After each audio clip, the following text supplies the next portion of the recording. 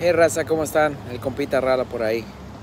Mire, en este video les voy a dar una idea de negocio para algún emprendedor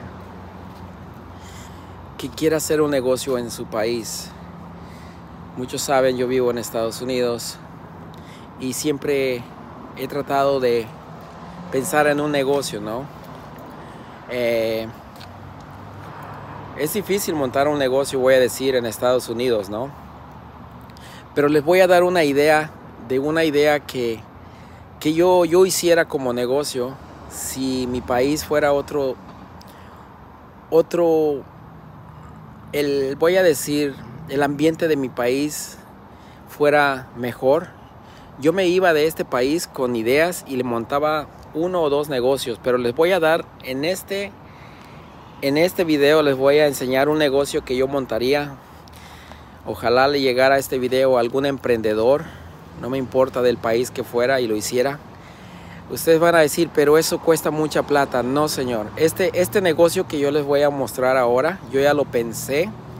Yo lo pudiera hacer en mi pueblo bello de Zihuatanejo, de Ixtapa, Zihuatanejo, pero un negocio de esto me lleva a muchos problemas con el crimen organizado, porque ya ves que ustedes saben que en muchos países, o en mi país México, allá te piden la cuota, te miran que estás levantándote y te molestan, ¿no? Entonces, ¿para qué meterse en problemas? Pero les voy a decir el negocio que yo hiciera.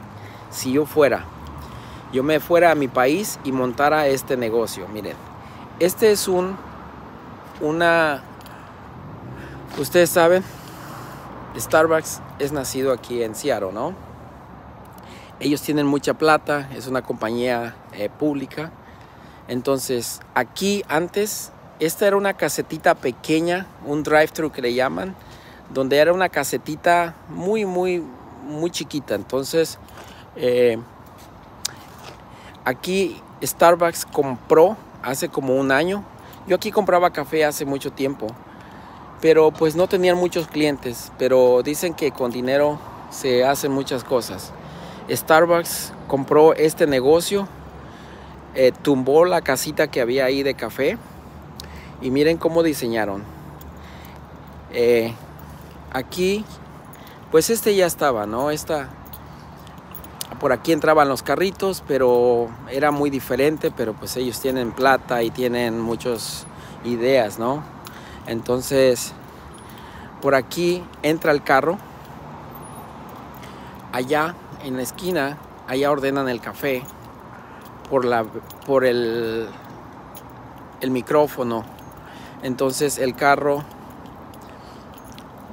se forma y ordena el café. Aquí les voy a mostrar las pantallas que tiene.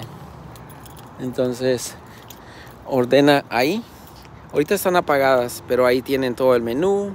Entonces ahí lo ordenan. Ahí está el menú. Aquí está la bocinita. Y usualmente por ahí ellos tienen una cámara que ellos están mirando la orden. Y el chofer también lo están mirando. Cuando llega un carro, se les prende el sensor. Y ya ellos toman la orden por dentro. Entonces el carro se acerca a la ventana. Y pues recibe su café, sus panes o sus sándwiches que quieran comprar, su ensalada, pum, le paga y vámonos. Entonces aquí en esta ventanita que hicieron, esa es para las personas que caminan o que no traen carro, pueden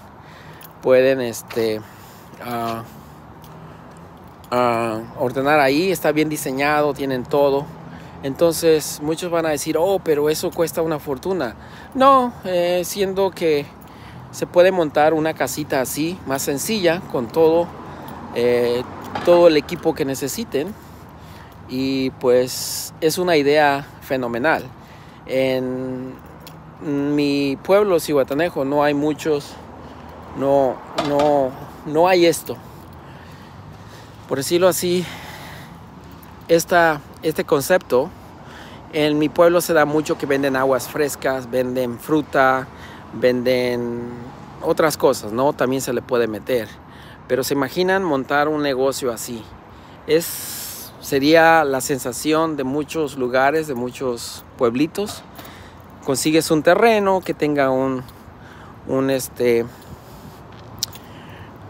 buen espacio para que entren los carros y punto. Pero este negocio yo lo haría mañana mismo si pudiera, pero como les vuelvo a repetir, yo he visto que en mi país no puedes fácilmente hacer esto, porque si te va bien, valistes.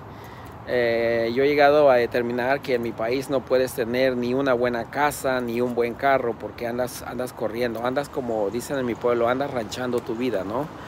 Pero igual les dejo esa idea de negocio, que alguien lo pudiera montar, una casetita con una ventana para carros, y sería, como vuelvo a repetir, la sensación de la colonia, la sensación del pueblo. Imagínense vender en épocas de calor, que mi pueblo siempre es calor, vender aguas frescas por la ventanita, vender café, vender smoothies que le llaman, u otros antojitos. Pero bueno, les paso el dato. Si pudiera yo lo hiciera, pero pues no me arriesgo. Prefiero ser pobre acá en Estados Unidos que tener un negocito de este tipo en mi pueblo. Cuídense mucho, el compita Rala, los dejo, nos vemos en el próximo video. Chao, chao.